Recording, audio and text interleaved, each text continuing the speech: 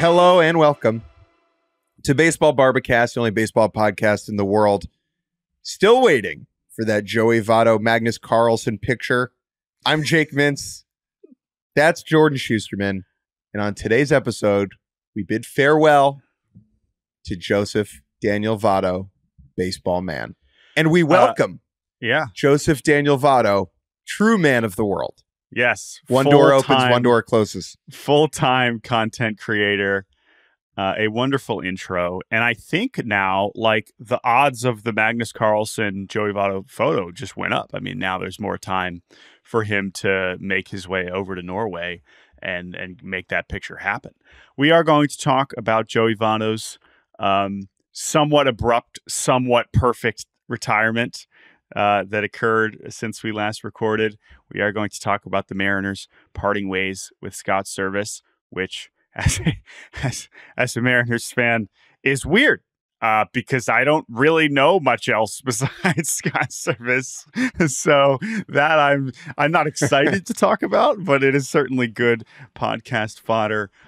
We'll talk about Perry Minasian sticking around in Anaheim, and it's Friday, so we got the good, the bad, the Uggla, and maybe I'll even sprinkle in a Little League World Series championship preview at the very end, Jake. But let's begin with Joey Votto. Let's begin. Yes, in Buffalo. Let's begin in the parking lot of Salem Field, where Joey Votto earlier this week, after playing, I believe, on Tuesday or Wednesday. He has been in AAA with the Blue Jays for a few weeks now. He went over 3 on Tuesday, and he decided, I am done playing baseball. Joey Votto, who turns 41 in a couple of weeks, then posted a video on his Instagram saying, I am retiring from baseball. He then drove up beyond the border to visit his friends with the Cincinnati Reds, who had just completed a series in Toronto very conveniently. I don't know if that was just, serendipity that it worked out that way, that he was able to drive up and, hug Freddie Benavides and say goodbye to his friends with the Reds and also speak to both the Reds and Blue Jays media. I think that worked out very well. And I think that'll be part of this conversation too. We're going to zoom out, of course, to talk about his career, but we have already kind of heard Joey talk very, as always, eloquently about this decision beyond his, 5-second Instagram farewell. So, Jake, there's a lot to get to here. This is obviously someone who we've talked to plenty about as his career has wound down on this show, and also when his career ended with the Reds, and I'm going to talk about that, of course, because I got to saw it up close, and we signed with the Blue Jays. We've had some Joey Votto reflections over the last year already, but now that we have reached a final, chapter here, there's a lot to take in, and I've said this before, but Joey Votto's legacy is overwhelming in different ways because you sent me some stories this morning, like his off the field personality is so unique and so special, and hopefully we'll still get to see it, that it's hard to even know where to begin because of how much he's kind of brought to us as a character and as a person, as a mind who thinks about baseball, that it's nice that now today the first thing we can do is be like, oh my God, this dude was so good for so long. What is the point of any of this, right? Hitting a home run doesn't actually mean anything removed from the context of it. And what I am left with when thinking about Joey Votto is that he meant and means so much to so many people in a place. And that is the purpose of the endeavor. And I know that Votto himself focused and loved playing. He talked so much about how much he loved being in the box, right? And participating and competing. But I'm left with the emotion of people who got to experience Joseph Daniel Votto, excuse me, Danny, who were around to let that mean a lot. And I'm curious for you, let's start at the end. You spend last year around the Reds a lot. Mm-hmm. Tell me about how that fan base and the staff and the stadium workers and the people around the Reds, besides Votto, handled what, even at the time, was an inevitable ending. Yeah. And so just to write some context, I lived about an hour and a half from Cincinnati starting in the summer of 2022. And I actually got there, I believe, right after he had season-ending shoulder surgery. And that is a very important part of the end of the Joey Votto story. And we should still go back and talk about what he accomplished, and we'll do that in a second. But since you kind of led me down this path, I'll obviously cover that now. At that point, he was 38, right? He was about to turn 39. He turned 39 when I was there. This is when Joey Votto decides, I'm going to have season-ending, labrum surgery.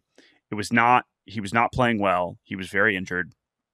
And this is when we see him go in the TV booth. We see him just popping into broadcast and doing multiple Reds games. We see him walking around the stadium. I believe I was there for that game and just saying oh, where's Joey? He's just sitting in right field wearing I believe a Barry Larkin jersey, which is really cool. This is when Joey starts to kind of, not that he hadn't already introduced himself as this character, but now it's we start thinking about, is Joey thinking about the end? Is he thinking about what's next? Because when you get shoulder surgery at that age, it's all right, we don't know for sure if he's going to come back.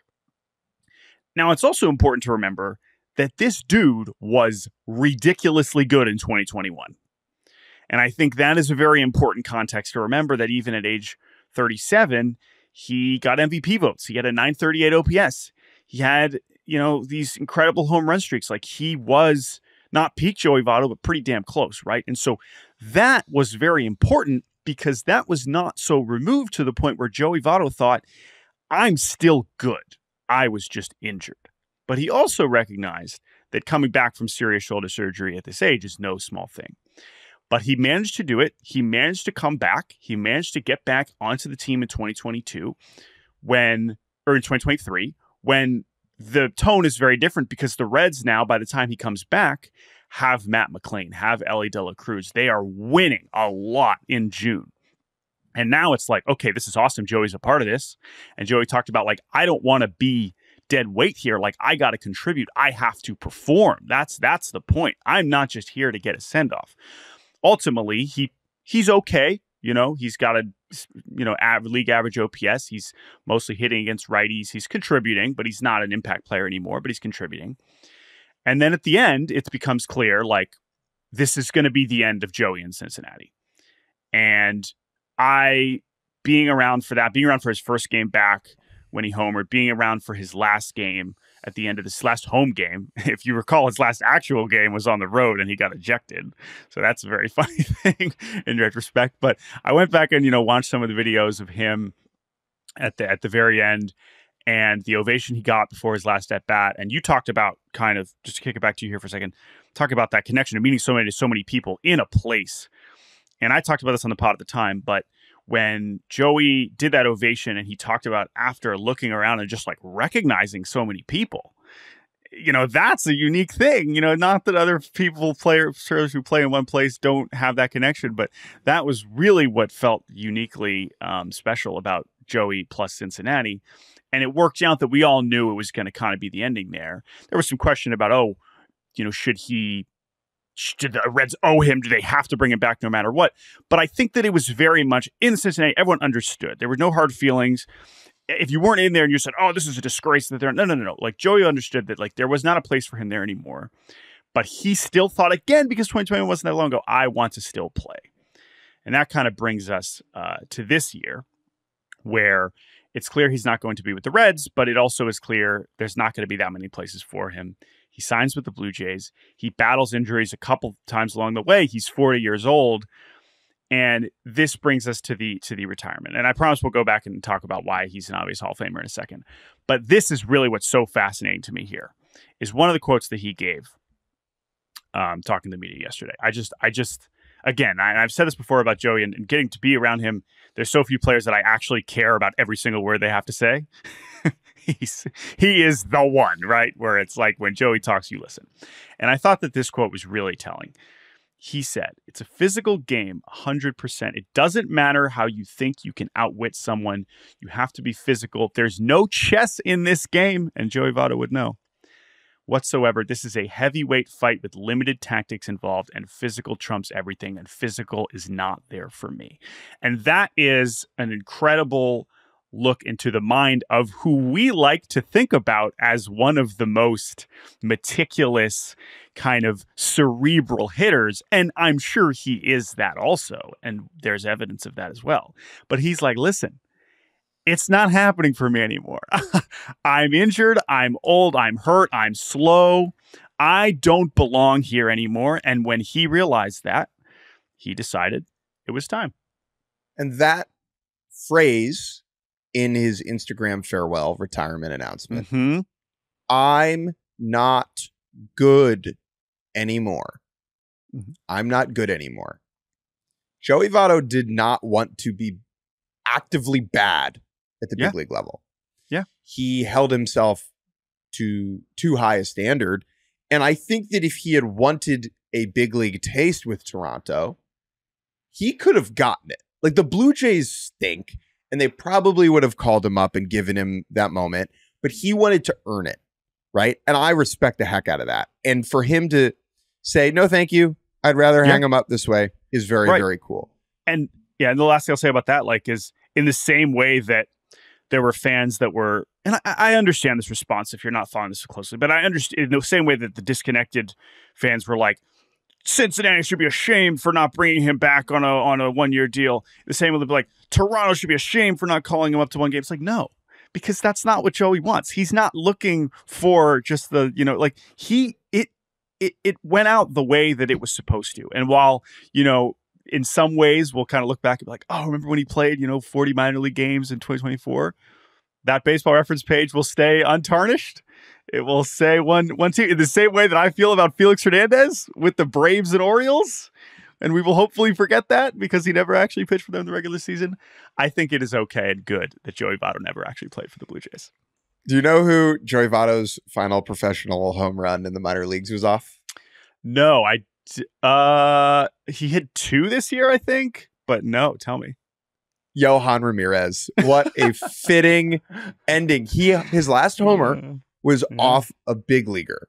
It just happened to be in the minor leagues. Okay, so let's turn the clock back. Yeah. Why was Toronto so important to Joey Votto? Well, he is from Canada. He was a second-round pick out of a Canadian high school. I believe the name of the town, dig into the mind, is Etobicoke. From Etobicoke.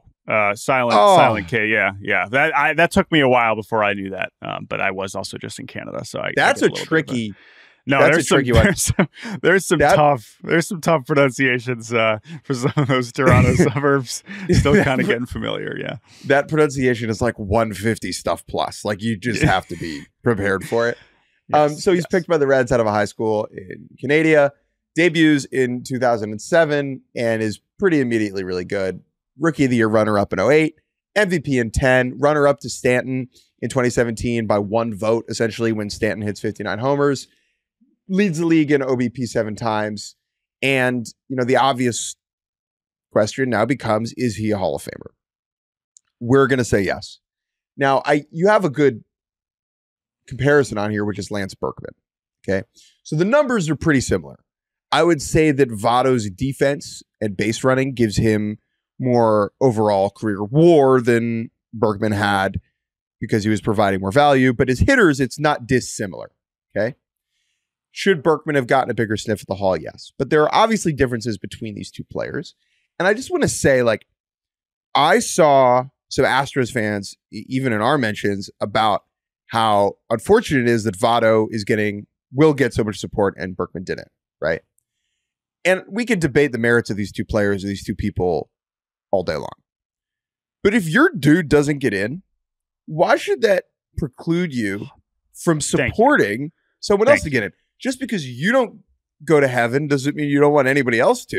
It's the better way to put it is just like, it's not Joey Votto's fault that people didn't vote Lance Berkman, Don Mattingly, Will Clark, whatever other first baseman you think is getting shafted by Joey getting in and them not.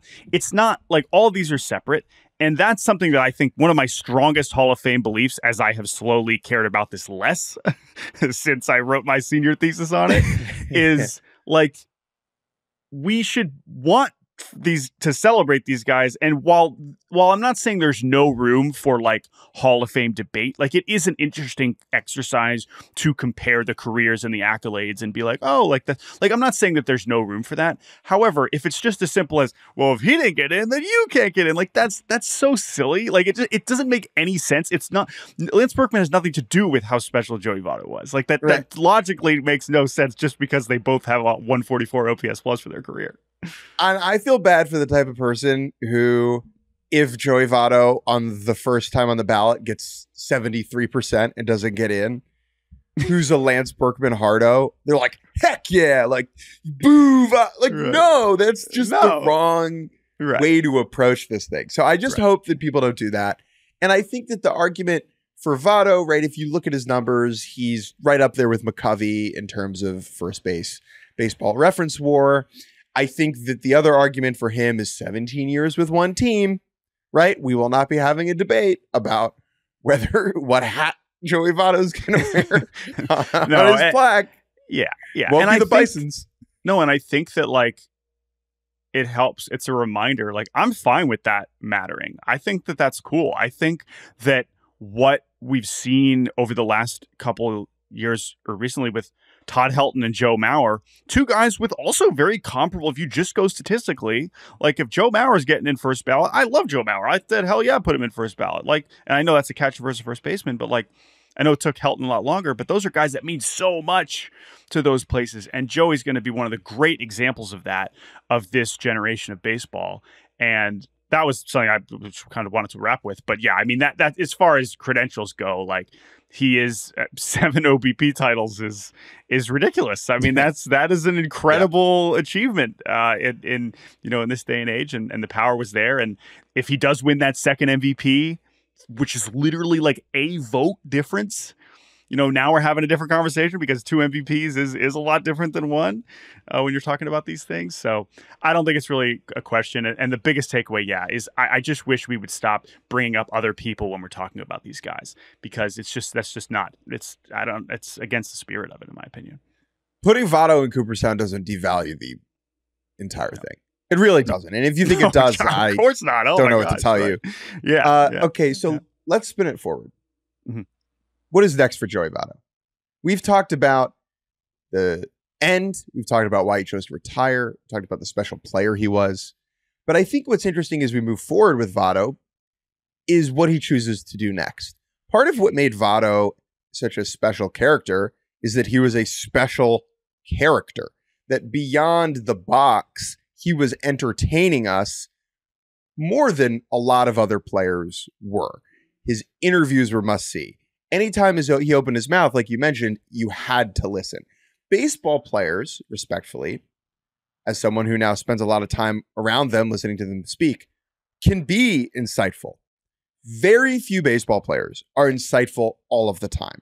And that is because quite often when they are asked a question, sometimes their priority in responding is, let me finish this conversation as quickly as possible. And that is why we fall back on cliche all the time. Right? It is easier, and I understand this. Example, Aaron Judge, homers yesterday. What a player. Amazing.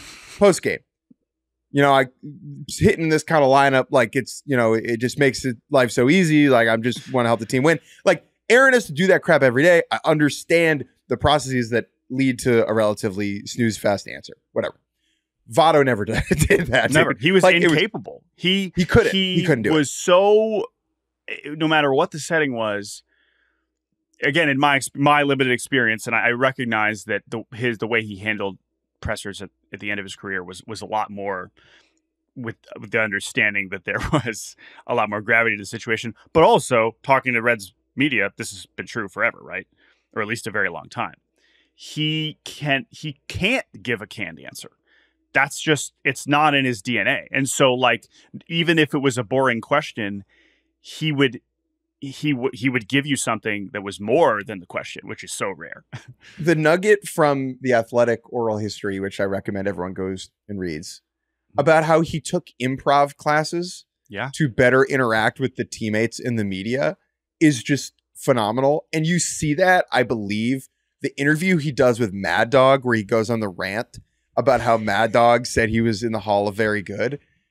That is clearly related to his improv class. And there was a whole thread actually from, I believe, the comedian in Toronto that like set him up with those improv classes. There is a lot of Twitter, just like people coming out and telling their Joey Votto stories, which is great, obviously. But yeah, that's just one of many. But that's why I say, like, where do you even begin? Where do you even begin when you want to pick your favorite Joey Votto anecdote?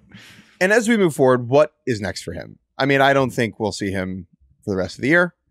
I think he should go take a nap and read the big coffee does some table fun books. Travel, so I wouldn't be surprised if he's just like in Iceland in 3 days. Like drinking wine. Underrated Joey Votto thing is that his mom is a sommelier. Yes. One of my favorite Votto nuggets. Okay, so he could really do anything. We could just hear from him once a year, and he could enjoy the heck out of his life and travel and drink good wine and hang out with his friends and play chess and show up at Great American Ballpark every once in a while and throw out a first pitch, right? Like, that's totally a legitimate life. I wouldn't fault him for that. Great players have done that.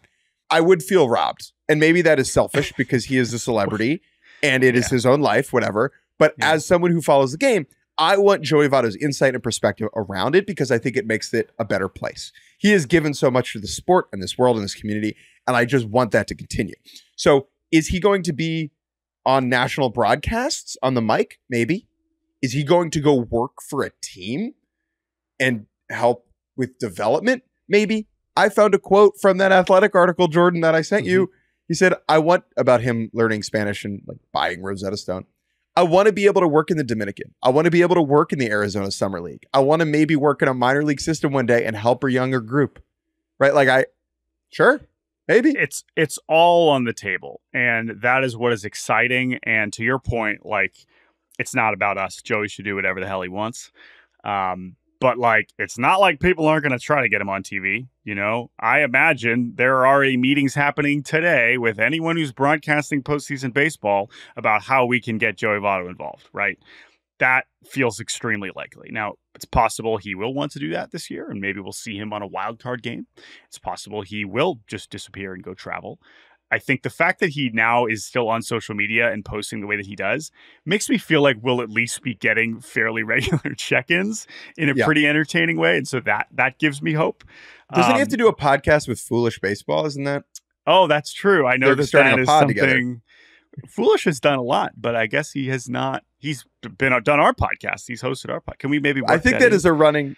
I think that's a running bit of Bailey's, which is that he would only start a podcast if Joey did with him. If Joey Votto is the only guest, is the co-host. I don't know what the parameters are of that, but that's the thing. And I would just say the last thing I'll say about Votto is, and you know, this applies to a few things, and it'll somewhat apply to our Scott Servais conversation. But anyone who is in one place for a long time and just has that kind of longevity and has any sort of personal connection, it's just, there's a lot to kind of take in when you finally get to the end. And for me personally, you know, my wife grew up a Reds fan, and when I met her in college 10 years ago, like, Joey Votto is, of course, one of the first players we talk about. And I remember the two things that I just think back on when I think about Joey Votto's just career looking ahead. One, you know, with Bailey was just like looking ahead and being like, we realized like, okay, yeah, we're probably gonna, you know, be together and married and whatever. It's just like, what is our life going to be like when Joey Votto retires, right? Because at that point, it's like, man, like, that's a long time from now, like 2023. Like, are we going to make it that far? You know, like, that's already funny. I have a vivid memory. Yes. Vivid memory. I think I know, you know what I'm going to say. This is related to my brother. Yes. Yes. So yes. when Votto signs the extension yes. in 2012, okay? Yes. This is We're in high school. Before the Cespedes Family Barbecue existed. Like, it wasn't, it was not on the internet. We were just friends. And he signs this 10-year extension. And I think you say, by the time that extension ends, my brother will have graduated college.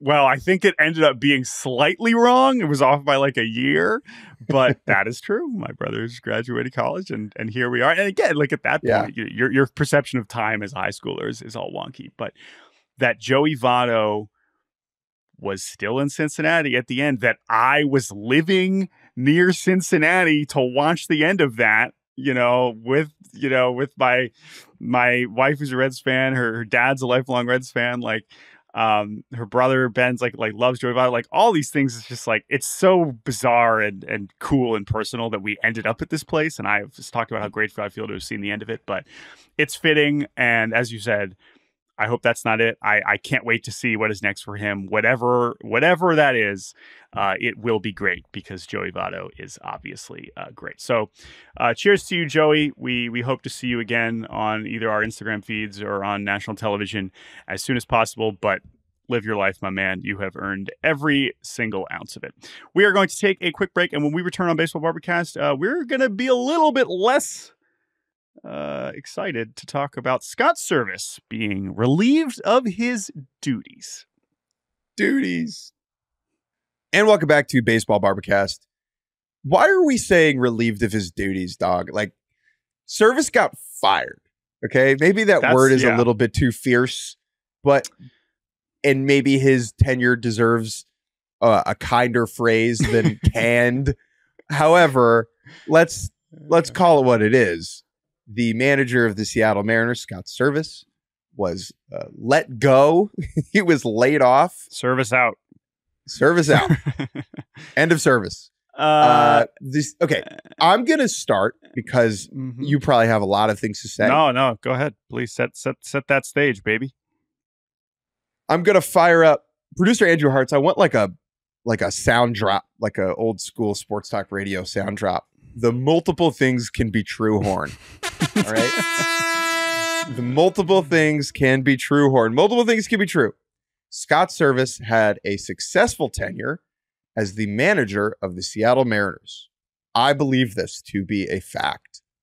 Also, I believe that this was the only thing the Mariners could have done right now. Not the only thing. Let me take that back. This was a wise move given the context of their current state, given how their season has gone over the last 2 months. I have no issue with the firing.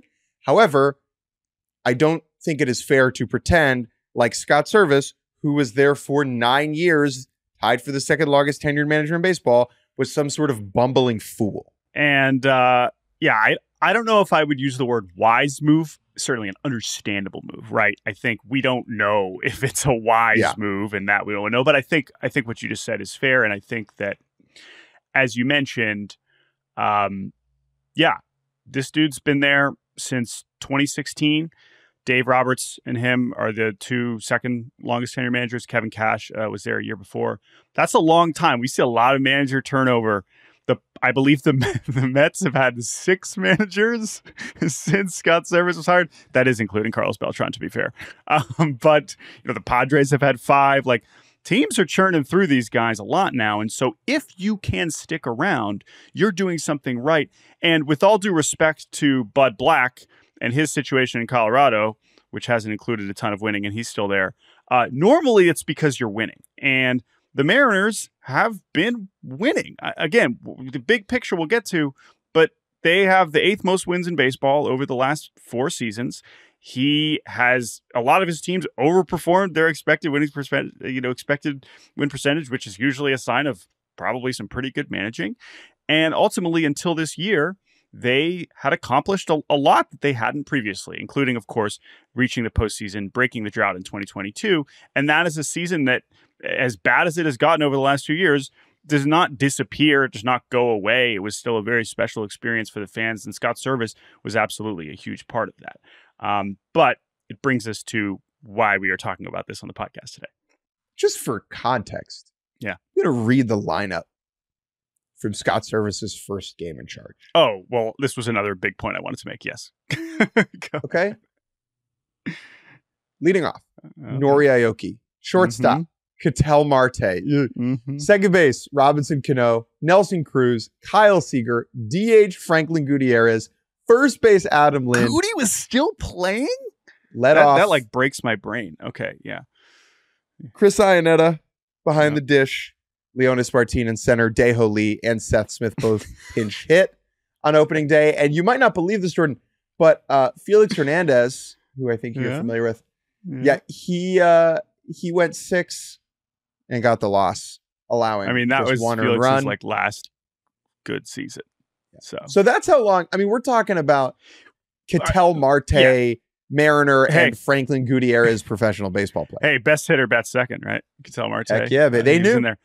So, right. So just to bring this back to me personally, because I'm a me guy. This is about me. This is my podcast. Can't spell Jordan Shusterman without an M and an E. Jordan Shusterman. So again, like Felix Hernandez makes me a Mariners fan, when I'm in high school. But Scott Servais keeps me one. Right. But, so I get a little, and then I get a little, that's like Eric Wedge, right? I don't really have, Eric Wedge means nothing to me. And then Lloyd McClennan's there for a couple of years. And then Scott Servais gets hired when I'm in Denmark, when at the end of this is our junior year of college. I'm abroad in Copenhagen. I don't remember him getting hired because, again, it was like during the 2015 postseason. And I was watching Noah Syndergaard at 5 a.m. So, like, I genuinely don't really remember, like, oh, Scott Servais. But the reason why Scott Servais got hired originally, and this kind of ties in back to where we are today, is his relationship with Jerry Dipoto, which had extended back to them being teammates with the Rockies. They had worked together, I think, with the Rockies. They worked together in Anaheim. Servais was the farm director in Texas. He goes over to Anaheim, works for Dipoto with the Angels as in their front office for a while. And then when Dipoto gets hired at the end of the 2015 season, he says, all right, Servais is my guy, and he will be the manager. And which, okay, they have this long tenure. They completely, I mean, we talk about all the things that have changed, all these managers. You just mentioned that lineup. Think about how much roster turnover. When I'm tweeting out, the latest Jerry Dipoto trade, well, Scott Servais has been there for all of them. And has to deal with all of them. Right. He has had to manage all of those, not just learn people's names, which is already hard enough. Think about how many different guys have shuffled through that clubhouse throughout the season, spring training, all these offseason, all these guys. I think about how many calls he's had to make to new players they traded for, players they traded away, players, all these things, right? That is, talk about having to manage things. I mean, let alone the in-game stuff. That is a lot to deal with. And a lot of that was built on that relationship, that trust, that long-standing connection over years and years as baseball men who are the same age and kind of learn this game together, right? And so, which as we get here to the end, why is he being fired now? If you haven't been watching the Mariners recently, they have arguably the best rotation in baseball, and they had a 10-game lead over the Astros, and now they don't. And they blew No. Not that they just don't. They're 4 or 5 games back. 5 games back, right. Now, which was an issue I had with Scott Servais' statements, and I don't want to get too ahead of myself. But in it, he said, we were leading the competitive division just days ago. That is I like this. I appreciate his statement. I think there was a lot in there where he took the high road, and he's very classy. But I agree that was definitely my least favorite part of the. You were leading the worst division in baseball. Yes, this year. A month ago. What we thought was going to be a competitive division, and instead the Rangers are bad. Anyway, certainly top 6 in competitiveness. So that's true. So they blow the division lead, but they're still in it. And remember, a week and a half ago, they sweep the Mets in dominating fashion, just absolutely pantsed the Mets. They crushed them on national television. And while at that point they're still, I think, tied with Houston, it was like, okay, like we stabilized it. The offense is looking better. Now it's just a fight, right? Now at this point, it's a fight. We got this big road trip coming up, including against 2 teams that are not very good. Let's see what can happen.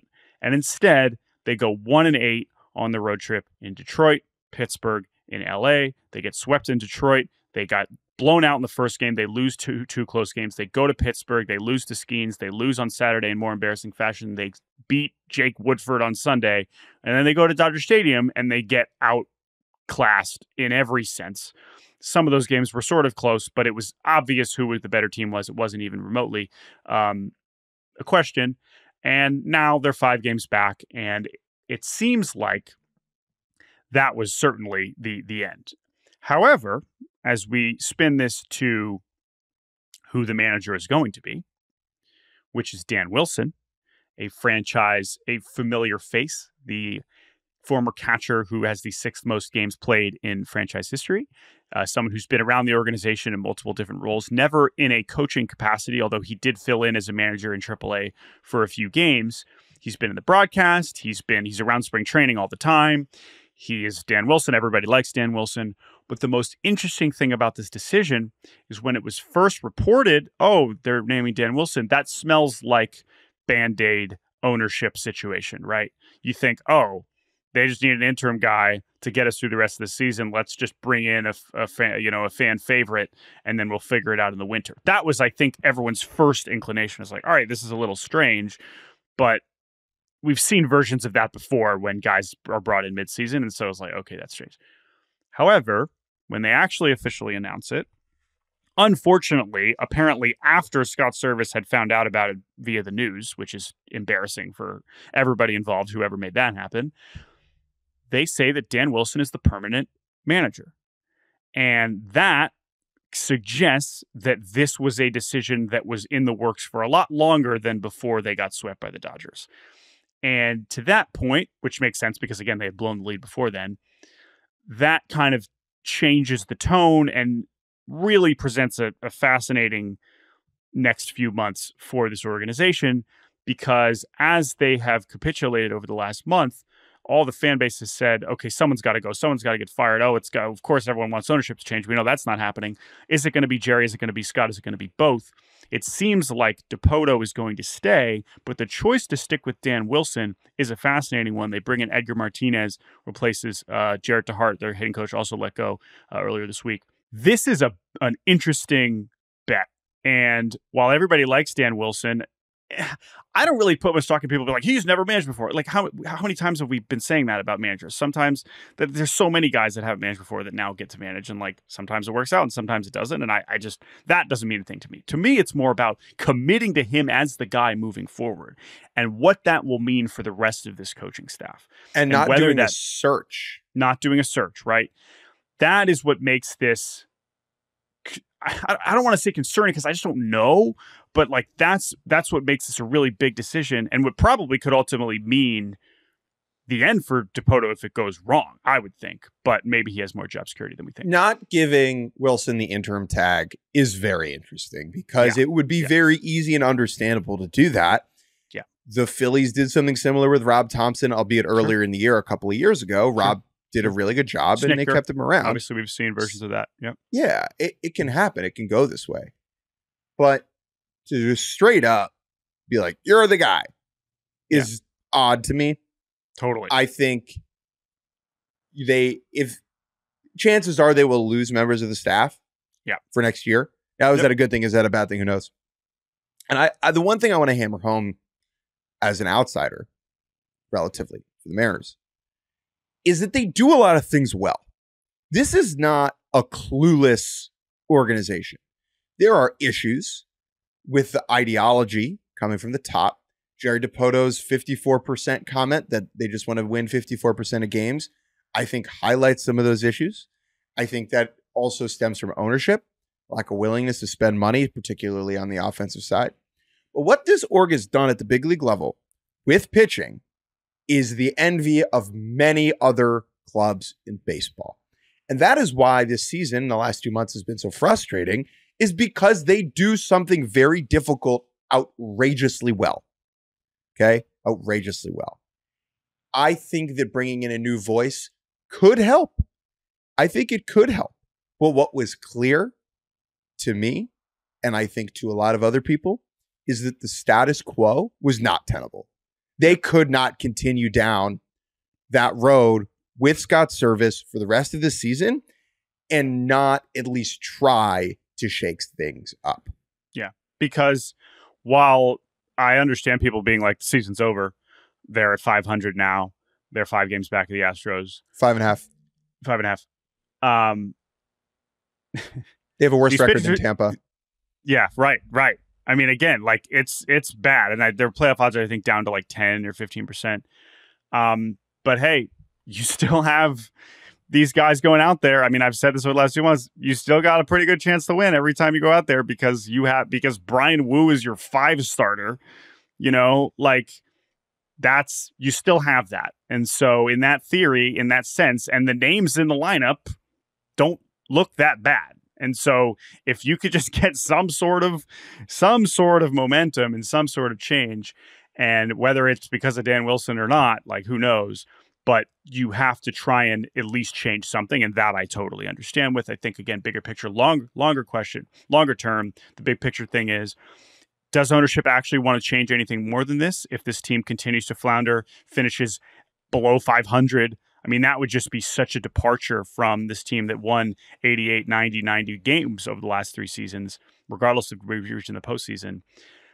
And then ultimately, if you do decide to move on from Dipoto, if and when that happens, how do you make sure that the things that are going really well, obviously the pitching, obviously recently the draft and development of young high school players, you know, now we haven't seen those guys crest at the big league level yet, but there's a reason this team was somehow managed to immediately draft its way back into the top of the farm system rankings and draft guys that you are immediately able to trade for Randy Arozarena and stuff like that. Like, they're doing a lot right. And so if you are going to totally shake it up, how do you ensure that a lot of those things continue to work? So it's a big decision. It is very weird. I don't know. I still haven't totally processed it. They return home. They have a 3-game set at home against the Giants this weekend. I guess we'll hear from Dan Wilson for the first time later today. So I guess that'll be interesting for sure. But it sucks. I think Scott Servais was pretty cool. I enjoyed his tenure. I think he had a lot of really high moments, and I totally understand it. Getting to this point, it's unfortunate. But I will certainly remember him fondly because he's the guy. I mean, that's who I know as the manager, and so I will definitely think back on him in a positive way for sure. Love it. Let's take a break. When we return, we'll spend 3 hours talking about the Angels general manager getting an extension. Welcome back, Baseball Barbecast. You already know that. You clicked on it. The Los Angeles Angels of Anaheim aren't good. And they haven't been, and they don't project to be. However, they have extended general manager Perry Minasian through the year of our Lord 2026. This reads weird because if you get an extension as a baseball player, typically it is because you have accomplished great things. Or you are friend of the show, Randy Dobnak. I'm kidding, Randy. You have accomplished great things. Oh, we love Randy. Come on now. Just goofing. David Bodie, shouts out to you. What do you mean? When he got that extension, it's like, Randy, yeah. Lock this guy up. Randy. But it is a nice contrast to the Scott Servais discussion in the sense where it's like, oh, yeah, you blow a 10-game lead and then you go 1-8 on this road trip, you get fired. That's like, yep, makes sense. You know, it's unfortunate, whatever, there's other context. Perry Minasian, this is his 4th year as the Angels general manager. They are on pace for their worst season in, I think, 30 years. They still have, I believe they've had a bottom 3 to 1 farm system every year that he has been the general manager and continues to be that. Has Perry gotten some young talent to the big leagues through the draft and aggressively pushing them, that there is some encouraging signs? Yes. Neto, nailed it. Nailed the Neto pick. Oh, Hoppy trade. Awesome. Love that. Brandon Marsh can't buy a hit right now. True. Yeah. Oh, Hoppy. Awesome. Right. Shanuel, very weird player. He's fine. Something. All right. Great. You know, some moments along the way. Pitching things that have happened well. Jose Soriano, maybe, kind of. Tyler Anderson bounced back. Okay, right. Perry said, not there anymore. What did you say? Said Estevez. Who else? Well, there's another guy that's not there anymore. Oh, what's that guy's name? O'Shea Shotani? So Ohtani is not on the Angels anymore. Yes. However, Artie Moreno said in the press release, over the last 4 years, Perry and his baseball operations staff have begun to lay the foundation for a bright future of Angels baseball. We have been impressed by the steps Perry has taken to infuse our major league team with young and exciting talent, while also revamping our player development process. We believe this extension will allow him to continue the vision of building sustainable success throughout the Angels organization and deliver a championship to our fans. There is one good thing about this. this is really the first acknowledgement from Artie Moreno that like we're in a bit of like a process of building. We're not just like we're going for it, which he has still suggested even as they've lost 8 consecutive seasons. They have not made the postseason since 2014. This is at least being like, we are building something. And in theory, this is allowing, you know, the guy who's been in place to continue to build that. That is true. And I guess I could argue that like bringing in a new guy, what's the new guy going to do? This is such a mess, right? That's fine. I'm fine with all that. However, continuity. There's value in continuity. Totally. That's fine. That's all true. And so maybe it is that simple. However, obviously, as we mentioned, what has happened where it's like, oh yeah, this is working out? I can't see. I like Perry. Mm-hmm. Okay. As a guy, I like Perry. I don't want this to come across like I'm just crapping on Perry. During Perry's tenure, the Angels are tied for 22nd in baseball in wins. They are 277 and 337. Now, granted, that is tied with the Texas Rangers, who, you know, have a World Series ring. So, you know, there you go. Just like the Angels. Yeah. It's difficult for me, though, to judge Perry too hard because he is general managing with one hand behind his back because of the restrictions from ownership about where money can be spent, minor league system development. I think that it is maybe the hardest job. Like, I think it's a job you have to take, right? But I think it's a difficult job. And I don't think that Perry would have gotten the extension if Artie didn't have a good relationship with Perry, which is both a good and a bad thing. Like, part of the reason why DePoto in Anaheim didn't work is because he didn't want to completely bow down to Artie at every turn, right? And he got frustrated with it. And so I don't feel particularly optimistic. I don't think that this news really changes how I feel about the Angels over the next couple of years. Yeah, to be honest with you, if anything, it makes me feel a little bit better about them. A 2-year extension really isn't that big of a sure. We believe in you. Yep. I think we have to table this and see how things pan out. Totally fair. All right, Jake. It's Friday. It's time for the good, the bad, and the Uggla. Something good, something bad, something Dan Uggla. What does that mean? I just realized Nolan Gorman got optioned, our Gen Z Dan Uggla. Bad. That's bad, but I'm not going to do that for my bad. So let's stay good, and I'm going to go first. Raisel Iglesias has retired 35 consecutive batters. He retired? More retirement talk. 11th consecutive perfect inning for the Braves closer. Raisel Iglesias, who was promptly salary dumped by the Angels. Great move. Nailed it, Perry Minasian for Jesse Chavez and Tucker Davidson. Is one of the best closers of his generation. We don't really talk about him that way. Sneaky great. This dude is awesome. And he's having the best season of his career, and he's had a pretty damn good career. He was awesome in Cincinnati. He was very good in Anaheim. He's got 218 career saves, and he's 34. He turns 35 in January, and he's just one of the best relievers on earth. And I don't really feel like we ever talk about him as much, but I feel like if you retire 35 consecutive guys, you should be talked about exactly that way. He's a very interesting pitcher. He's a 4-pitch reliever, which is one of my favorite kind of relievers. We're so used to the fastball and slider guy. This guy's got 2 different fastballs. His changeup is probably his best pitch. And he's just nasty. He's incredible. And like, he's another part of why, like, as decimated as the Braves are, like, I don't really want to play them. Not a team I'm super thrilled to. Like, I don't care how bad this lineup gets. Like, you want to face Chris Sale and Raisel Iglesias in game 1? All right. Sounds good to me. Yeah. So Raisel Iglesias, very, very, very, very, very, very, very good. My good is Aaron Judge. I don't know if listeners are familiar. Nice little ball player with his work. You know, he could do a lot of things for your club. Yeah.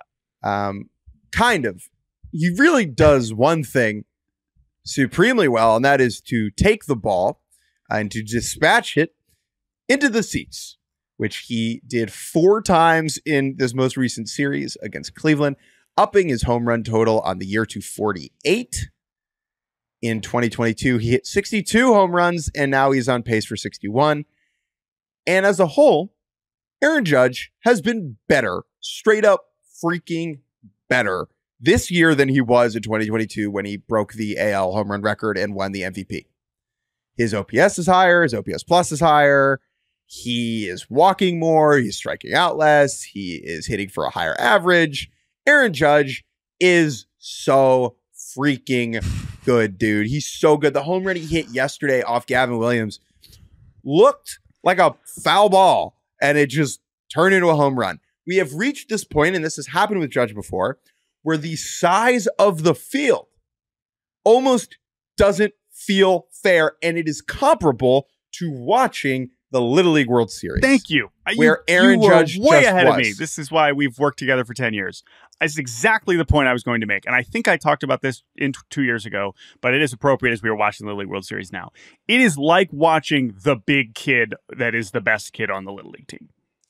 It's like, he hit it to the opposite field. That's not going to go, is it? Whoa, right. It's 7 rows. Oh, wow, he hit it onto the hill at Lomedy and Williamsport. It's like, yeah, he's huge. Duh. Like, he's too big for the field. That's what we're watching with this major league player. And I don't care. Oh, short porch. Okay. Like, no, don't care. Like, he's slugging 726. And is he underrated? Yeah. He's underrated again. Yeah. And guess what? He has more home runs on the road. So I don't we should talk. It's the same thing with Ohtani. It's like we should talk about him every show. I'm running out of words, but I mean, we will get to maybe have another conversation about him having a legitimately historic season. Not that we aren't already, but from a home run standpoint, why can't, I mean, again, I imagine he's going to start getting walked even more, but we will see, because that is exactly the feeling that I have, is he is too large for this field and for this league. I don't want to get into this dumb discourse, but would you switch Soto and Judge in the order? Probably. I haven't thought about that much, and I haven't watched it up close enough to know. I know Soto's whole thing is that he walks. Yeah. I mean, the more dramatic thing to ask is, should they be batting first and second? Just get them up there, dude. Like, I'm not really joking. Like, I would hit him 8th and 9th with disguises. Be like, this is honestly our new catcher.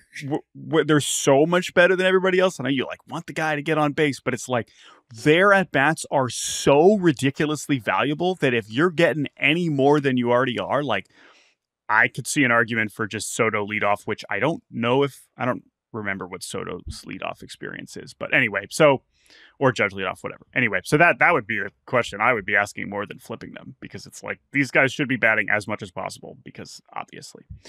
You want to do bad first? Yeah. The Orioles optioned Trevor Rogers. Yeah. Yeah. The Orioles deadline, my biggest concern with it at the time was that they were acquiring players who had the chance, if given time to develop, turn into real contributors. Trevor Rogers is a young lefty with a lot of team control, who's a first-round pick and has had good years in the past. Sir Anthony Dominguez and Gregory Soto had both been high-leverage relievers, very valuable ones at points in time. Zach Eflin, that I liked.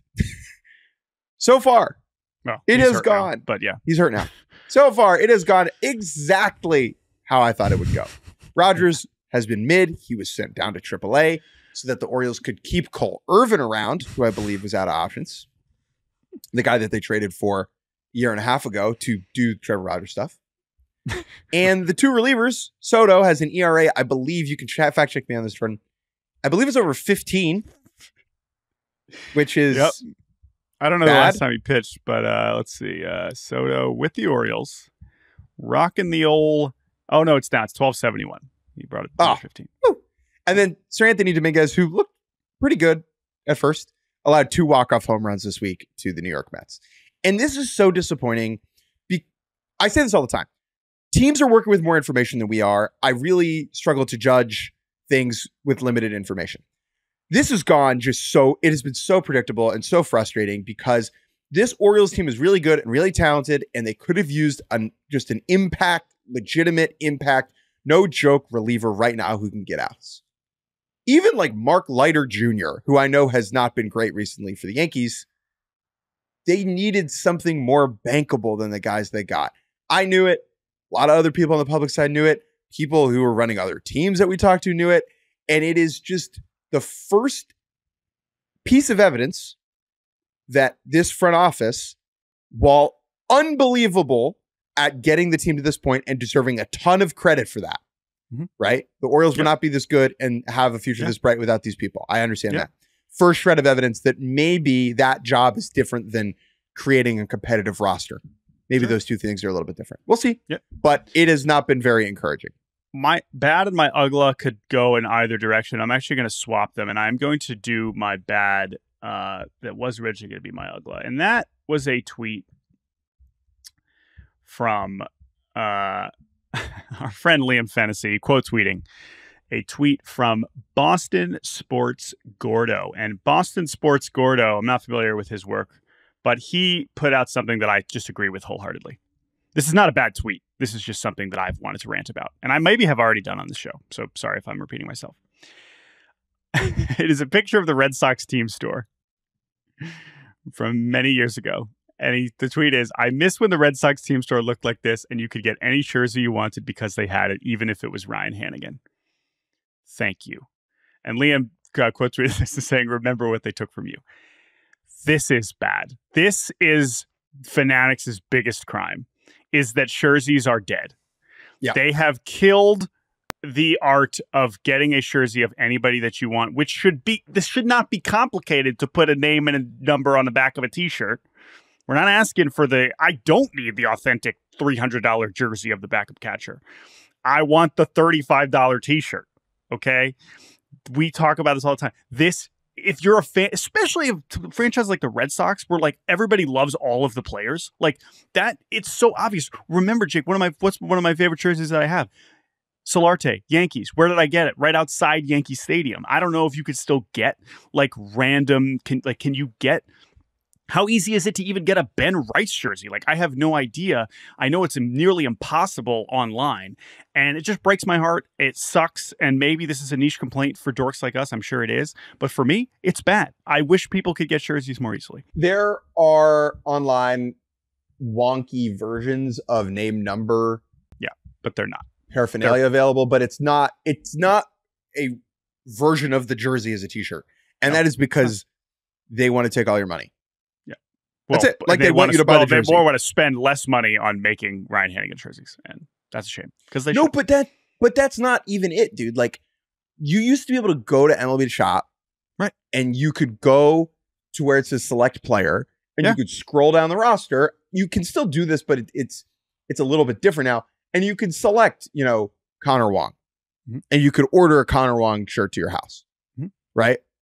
And you can't do that with like the jersey look. No, it's anymore. Like a janky t-shirt. It's like not the same Hate thing. It. So hate it. Anyway, hate it breaks it, my heart. It's bad. It's definitely bad. Anyway, what's okay? So let's go to Uggla. I'll do Uggla now just because my Uggla could also be bad, but it is a pitcher. It's Roddery Munoz. How much have you watched Roddery Munoz of the Miami Marlins this year? And if the answer is not a single inning, that's okay. I've watched him pitch. I can't say that he's one of my favorite artists. He's in bad. He could have been in bad because his FIP is nearly 7, which is like one of the worst we've seen from a starting pitcher in, this century. He's allowing 2.5 home runs per 9, which is like so far and away the worst home run rate in the league. He's only in the Marlins rotation because the whole Marlins rotation is on the IL, right? That's the only reason this guy is regularly starting like every 5th day for the Marlins. But I'm putting him in Uggla because I watch this guy. You watch him for the right 1 inning, and you're like, this guy's the nastiest guy I've ever seen. Like, yet it is such a great reminder of how hard this sport is and how good Major League hitters are. That like, if your fastball is just slightly the wrong shape and your command is slightly bad, you are going to get absolutely obliterated. Like, you watch this guy's slider and his face throwing 96, and his slider's sharp, and it's like, oh man, look at this guy. And like, he's had some decent outings, but on the whole, he's been horrible. Like, absolutely, like, argument for worst starting pitcher in the league. And it's just so funny. This sport is hilarious. I watch him. I'm like, man, this guy's nasty. He sucks. In what year, going backwards, does Roddery Munoz win the Cy Young? Because if he's pitching in 1903, he doesn't allow a run. Okay? Correct. Maybe he walks in. Maybe he walks him in. But the hits allowed is like microscopic. Yeah. In what year, what is the most recent year in which Roddery Munoz wins the Cy Young? I'll say, oh man. I don't know. Watch out. John Smoltz is going to kill you. Yeah. He definitely wins it during World War II. Sorry, Hal Newhouser. I'll take Roddery Munoz over Newhouser. How about that? So anything the first year that? they awarded the Cy Young was 1956. Oh, right. That's true. So that's a little bit later. This feels really disrespectful, but I kind of want to say it out loud. I want to say this sentence out loud. I think Munoz beats out Koufax. Oh my God. I was going to say, like, I don't want to, like, maybe before Gibson, but like not Koufax. Other league, maybe? Maybe. Anyway, Roddery Munoz is my Uggla. What's your Uggla? And then we can say goodbye. The Guardians. I watched them play baseball this week in person for the first time this year. I can't tell if they're going to win the World Series or they stink. I think the answer could be both. They do the little things so well and the big things so relatively poorly. Like when you watch them specifically against the Yankees, right? Right. That the physicality gap is just not fair. It's not fair. It feels like a different thing. Thank God they have John Kenzie Noel because he is doing a lot of work to make sure that these two teams look like they belong in the same field. And the Guardians are good. They entered this series a half game apart of one another. And I think Cleveland could totally beat New York in a 5-game set when they're using all their A relievers over and over and over again. And they're shortening games and every extra base matters. And they're just going to walk Judge and Soto every time. But like, man, what a weird team, dude. What a weird freaking team. Well, I'll see him later today. I'll be at the Guardians a lot over the next week as the Rangers, Royals, and Pirates come to town. I will point out, like, last year they were last in home runs by a whopping margin. They were 26 or 7 home runs behind the 29th place Nationals. This year they're above average in homers. I mean, it's not like they're the Yankees, but like they've escalated a little bit to it's not quite as small ball centric. And, guys like Noel have helped that. But the spirit of it and the aesthetic of the Guardians has very much remained intact. So, I agree. The vibe is, it's awesome. Yeah. It's that these Guardians are in the mix and probably still the favorite to win a division this year. Right. With the way that baseball looks is so cool that we can have different styles of teams be competitive. Yes. That being said, I think I'd rather have Aaron Judge, but that's just me. Well, same. I will also say that like Monday was a great, reminder of that, or I guess Tuesday. Perfect. Tuesday. Perfect. I know they got their ass kicked the next 2 games, but outlasting them, the Yankees in 12 and, drawing all those walks was just delightful. So anyway, Guards, see you in a few hours. Looking forward to seeing them as always. But that's our show. That's our podcast. We're going to retire this episode. It's just not good anymore. Let us know if we're ever going past when we're good. Email us. baseballbarbacast@gmail.com. We really appreciate the feedback. Thank you to Andrew Hartz for producing. Everyone enjoy your weekend. We will be back next week to talk about my review of the Guardians and see if Dan Wilson is the greatest manager in Mariners history. Have a good weekend, everybody.